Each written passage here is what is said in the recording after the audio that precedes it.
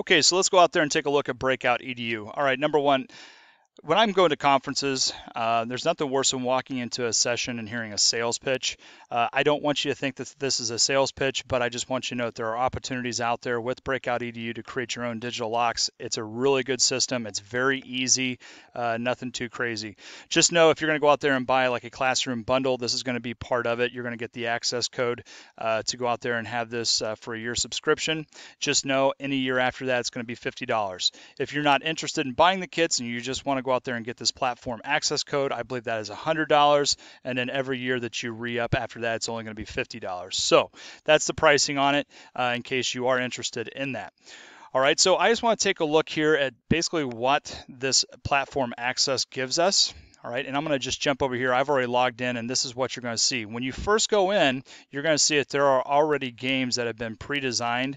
Many of these have been created by other teachers, and they're simply going out there and just, making these public so people can use them. For our STEM field that we're kind of dealing with, we have 4 in here that we can probably use. Career Tech Ed, we have computer science, math, as well as science itself. And then if you wanted to go out there and take a look at the team building stuff, maybe you need a good icebreaker at the beginning of the year, you have that capability as well. I'm not going to lie to you. I took a look at career tech games that were out there. They weren't all that great. There really wasn't much dealing with our content. I haven't really taken a look at math or science, but who knows, you might have something in there. I'm not interested in any of these because I want to create my own game, so let's go ahead and take a look at that.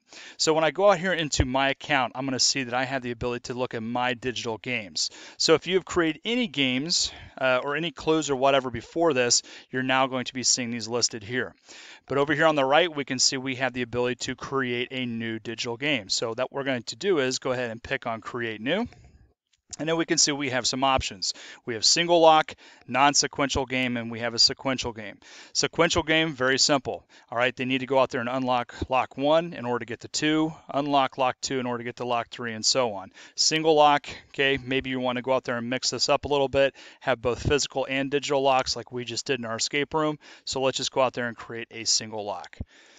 So what we're going to have to do first is go out there and give this a name. So I'm going to say, I'm just going to use my last name. So Duzanne Escape Room Example.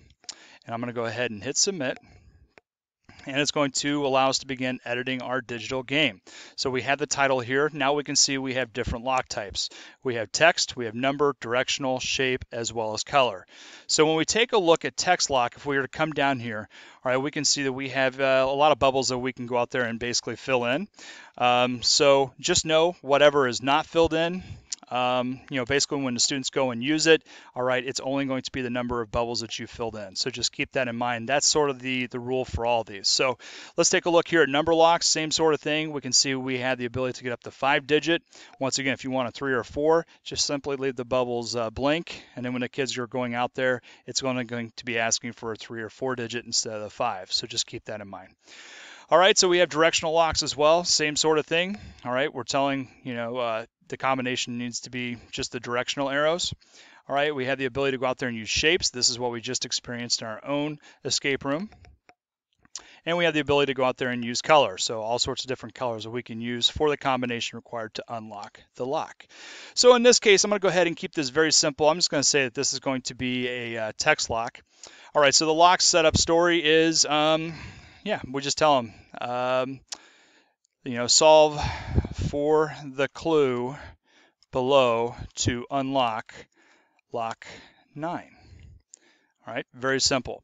Now the lock clue itself, we have the ability to go out there, we can bring in an image. So maybe you want to create your own clue using your own graphics, whatever. Maybe you want to create that on Word or go out there and create that on like a Google Doc. You can export that image out and then you can just upload that image in.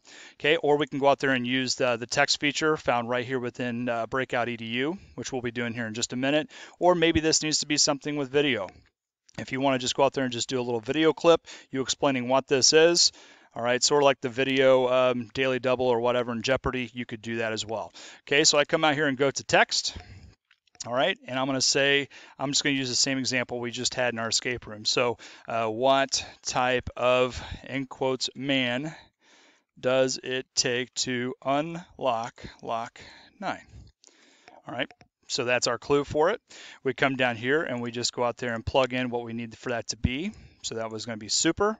All right, once again, bubbles you don't fill in. All right, don't worry about it. Now, at the end, all right, if they get this right, all right, you can go ahead with the standard Breakout EDU congratulations message. Once again, you have the ability to go out there and do an image all on your own. You can go out there and create your own sort of message and text, or you can go out there and do a video embed code. Now, what's great is that if you want to go out there and maybe the next part of this is going to like a physical lock or whatever, maybe you want to go out there and, take it to a QR code, send you out to wherever the heck it is you need to go. All right, but that's basically it. And then at the very end of this, you go out here and do a save and exit. All right, and then now, you're now getting the links that you need for this. Now, Breakout has its own sort of QR system. It's a Breakout tag, and I believe that uses the BreakoutEDU app. But honestly, if you want to keep this simple, you can go out there, just get the game URL, copy that, and go out there and create your own QR code, using a QR code generator. And then students can obviously, use their phones. They can use a computer just to do a QR code reader. So there you go. That's how simple it is. If we want to actually take a look at this, once we are done, we hit play. All right, and there's the name of it. Solve for the clue below, blah, blah, blah. And once again, see how the bubbles have all disappeared. All right, we go ahead and just, pop this in. Okay, just like so, if I can spell, there we go. And we go ahead and hit finish. And there it goes. It takes us to, the BreakoutEDU finish page. So there you go. Those are just some of the options when it comes to BreakoutEDU and creating digital locks.